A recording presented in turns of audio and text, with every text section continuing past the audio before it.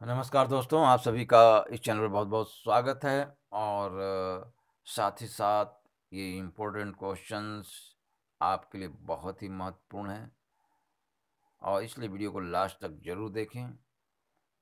ये 510 का इकाई 1 का प्रश्न है। प्रश्न है कि आधुनिक युग क्या है और आधुनिक युग में जो विज्ञान की प्रगति है वह किस प्रकार हुई।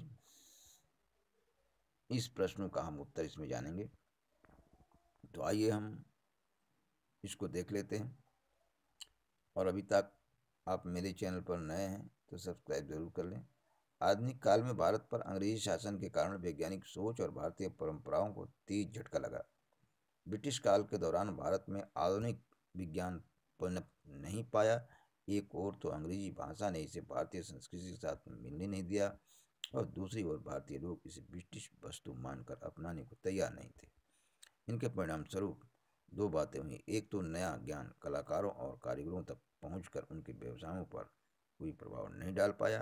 दूसरा, बड़े पैमाने पर कोई वैज्ञानिक और बौद्धिक चर्चाएं नहीं हो पाई, जिससे लोगों में वैज्ञानिक दृष्टिकोण का विकास नहीं हुआ। देखिए, सबसे बड़ी कारण है कि आधुनिक काल में जो है भारत पर अंग्रेजी शासन प्रभावित हो गई थी और अंग्रेजों ने हमेशा भारत को चूसने का काम किया। उन्होंने कभी ऐसा नहीं सोचा कि भारत एक ऐसा देश है जिसकी अपनी एक संस्कृति है और उस संस्कृति को बना करके रखना उनकी एक कामयाबी होनी चाहिए। लेकिन उन्होंने लगातार शोषण किया और लगातार संस्कृति पर कुठाराघात किया। वो हमेशा यही चाहते रहे कि भारत में एकता कभी न हो। वे हमेशा जो है एकता को तोड़ने का प्रयास किया। आधुनिक काल में विज्ञान शिक्षा के विकास को पढ़ने के लिए हमें पश्चिम में विज्ञान के इतिहास को जानना होगा, क्योंकि जो कुछ भी वहाँ हुआ भारत में धीमी गति से उसी का अनुसरण हुआ। देखिए, कहने का मतलब ये है कि जो आधुनिक काल में भारत में जो विज्ञान की गति थी वो बहुत कम थी, वहीं यूरोप में इसकी गति बहुत तेज थी।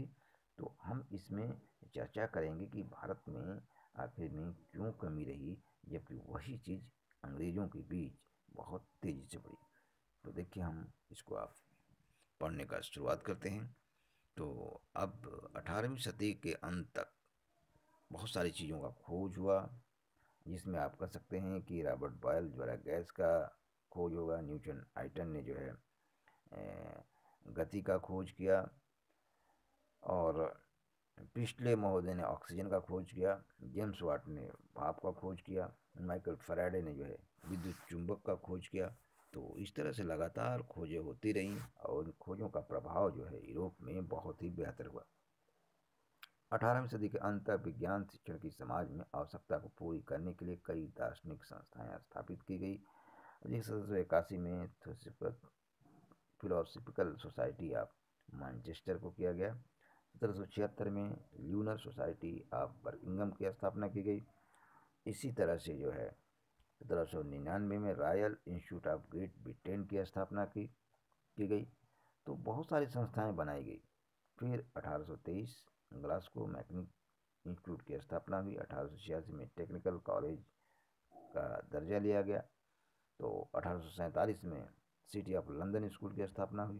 तो इस तरह से जो ये स्थापनाएं लगातार होती रहीं और उसका जो सबसे बड़ा कारण था, वे चाहते थे वहाँ की सोसाइटी को, वहाँ के विज्ञान को और वहाँ की आर्थिक स्थिति को मजबूत करने का। 1854 में 3 ऊंचे वैज्ञानिकों ने विज्ञान को सामान्य शिक्षा का अंग बनाने की मांग की। टी.एन. हैक्सले ने विज्ञान के प्राकृतिक इतिहास और शैक्षिक महत्ता पर भाषण दिया। जॉन टिंडल ने भौतिक शास्त्र के पठन पर भाषण दिया। फैराडे ने वैज्ञानिक दृष्टिकोण विकसित करने पर जोर दिया। तो इन वैज्ञानिकों का महान योगदान शिक्षा को आगे बढ़ाने में था। सेकेंडरी विद्यालयों में विज्ञान शिक्षण का स्थान पर सर्वेक्षण में आधारित जो है डेवनशायर कमीशन रिपोर्ट 1895 में प्रकाशित हुई। इस रिपोर्ट के प्रकाशन से बड़े स्तर पर लड़कों के पाठ्यक्रम भौतिकी और रसायन तथा लड़कियों के पाठ्यक्रम में वनस्पति शास्त्र को आगे बढ़ाने पर बहुत ज़्यादा जोर दिया गया।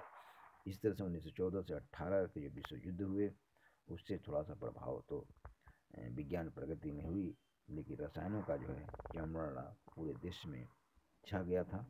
उसके बाद शिक्षा थोड़ी प्रभावित हुई, लेकिन फिर 1944 से 45 में शिक्षा के क्षेत्र में आगे कार्य किया गया। तो इस वीडियो में इतना ही। आपने देखा कि किस तरह से यूरोप में जो है विज्ञान की प्रगति के लिए वैज्ञानिक खोजे हुई, जबकि वहीं भारत में इस संबंध में कोई भी कार्य अंग्रेजों द्वारा नहीं किया गया। लगातार उन्होंने भारत की संस्कृति को तोड़ने का काम किया, उसको कमज़ोर करने का काम किया। इस वजह से भारत में जो है वैज्ञानिक प्रगति की कमी पाई जाती है, क्योंकि उस दौरान आधुनिक काल में लंबे समय तक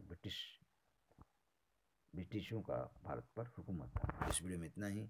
जय हिंद, जय भारत।